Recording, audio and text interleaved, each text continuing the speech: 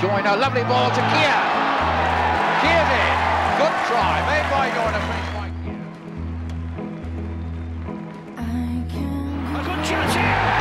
Oh, it's a try. Chris Chester is in. Well, fortune favours the brave. I've always enjoyed, I love this competition. I always hear Australian players saying that they sat up overnight and watched it. Well, you know, I followed this competition from being nigh to a grasshopper, and you know, when you're born and bred down Weldon Lane, it's always been very special. And in 1969, you know, I remember Malcolm Reilly getting his Lansdowne Trophy down at Wembley, and they won again in 70, and then I was fortunate to be involved in 86. It's just carried on from there, and there's been some great stories within the Challenge Cup, but I've had also a great history within the Challenge Club, and obviously I'd like another page or two yet. Those Eagle fans and the players, they have created history, and that's the man who's done it, John Kear, the Sheffield Eagles coach. Obviously he's played a bigger part in what he's done as a coach with winning the Challenge Cup. Firstly, an unbelievable experience for him and Sheffield Eagles, and then at Hull. So as a coach, he's had a bit of a Midas touch on the Challenge Cup, and he'll be looking to do that again. For us, it's about focusing on what we do and making sure that they don't get the opportunity this time.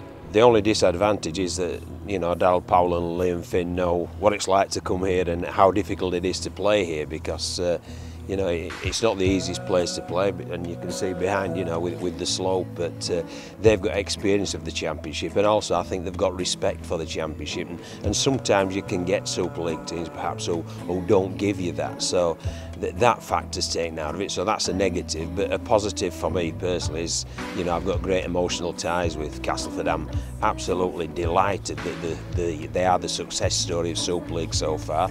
But obviously I'd like them to be a little disappointed on Sunday at about 4 o'clock. Castleford became a sea of black and amber on Sunday afternoon as thousands filled the streets to welcome home their Wembley heroes and the Silk Cup Challenge Cup. Obviously, you know, there's been numerous finals where Castleford had gone and won the trophy, and history is rich, and we'd like to add a little bit more history if we can.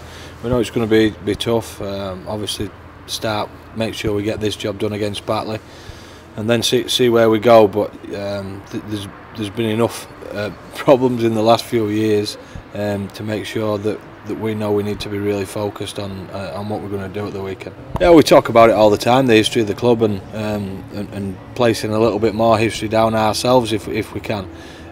So they're all aware of it, and I'll be showing them some more stuff before the weekend's game, just in terms of motivation and awareness of what this club stands for, and obviously the Challenge Cup is central to what this club's done in the past. And like I say, if we can sort of get there to Wembley, it'd be fantastic for us.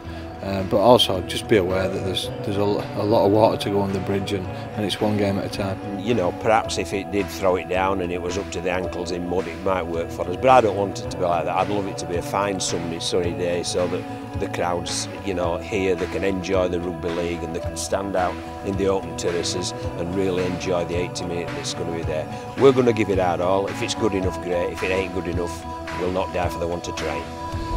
Yeah, well, you draw on all your experiences as a coach, and I've had some pretty good experiences as a player. I've had some invaluable ones as a coach, like you say, in the Championship and coming up against Super League teams.